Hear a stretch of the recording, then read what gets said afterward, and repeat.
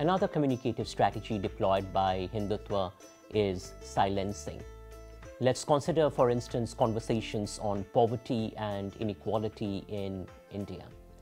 Hindutva frames these conversations on poverty and inequality as anti-national, as against the interests of India, and as part of some colonial agenda. This framing actually works to silence any conversation on the economic metrics under the current BJP regime in India.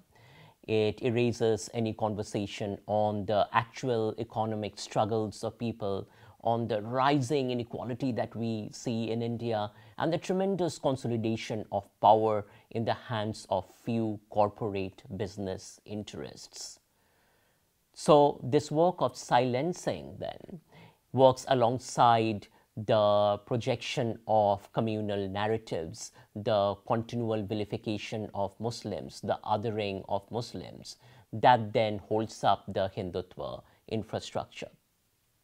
To the extent that we continue to have these conversations on poverty, on the struggles of the poor and the working classes in India, on the growing inequality that we witness in India, we continue to disrupt these strategies of propaganda that are deployed by Hindutva, and that we continue to turn to the actual issues, particularly the economic issues that plague India in the contemporary context.